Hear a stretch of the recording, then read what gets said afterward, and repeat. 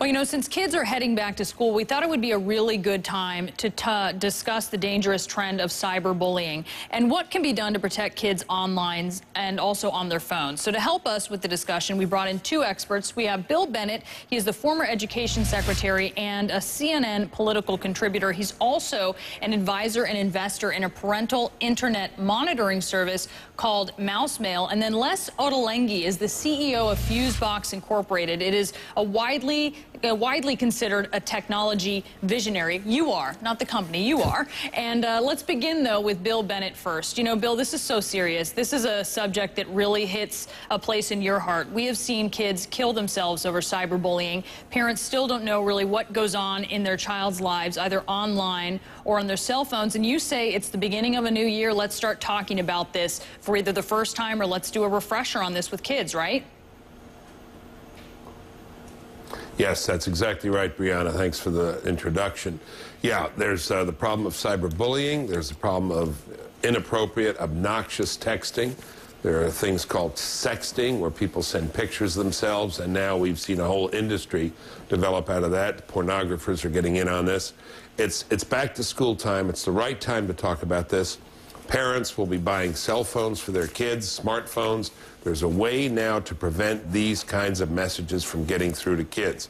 And let me just say something about the schools, because the schools, when I talked about this on my radio show, Brianna, the teachers and principals called and said if we could somehow prevent the texting from going on all day, whether it's obnoxious or not, the texting interferes with the capacity of teachers and to teach and kids to learn. So that's another thing we want to be able to do, and this technology that Les can tell you about in this product can certainly help. But this problem, this issue has gotten very serious.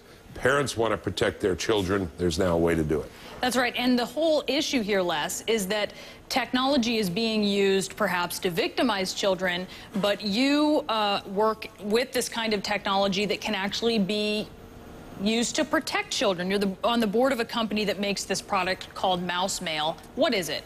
That's right. It is about protection, but it's also about prevention and parenting. And Mousemail does all three of those things. So I can simply take a portable computer and I can quickly log on and register my child and protect them immediately. Give them an email account and actually integrate that email account with their other email accounts like Yahoo, Google, or Microsoft. And immediately they're protected by Mousemail. So what happens if you're a parent? What kind of feedback are you getting? Say like as if I am the child, I'm getting some emails, Sure. Maybe some of them are improper. What is going to be flagged here? Is it bad words? Is it if it's from a certain person that you don't want me talking to? How does it work? It's all of those things. In fact, it's about how you filter the bad words, images, and inappropriate messages. There's a dictionary in Mousemail that automatically catches those bad words, images, and inappropriate messages.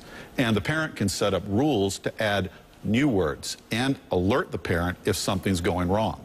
So what's the cost here? The cost is 43 cents a day. That's very little to protect your child from what now are sexual predators, actually even hate groups trying to solicit kids online, and as well as what Dr. Bennett said, sex texting and the inappropriate behavior and language that's being used. $9 a month, right? About $9 to $12 a month. So what if you don't have $9 a month? What about parents who that's not really affordable for them, but they want protection for their kids too? Certainly. The parent company Safe Communications has dedicated itself to an education program. We're just starting that with Mousemail, and we're adding it on to what is called Cool You for older children and teenagers. That's a full educational program that we're putting online in the next 6 months to enable parents to know what to do online. So if their child is online in a place they shouldn't be, they can counsel their children, this is the appropriate behavior.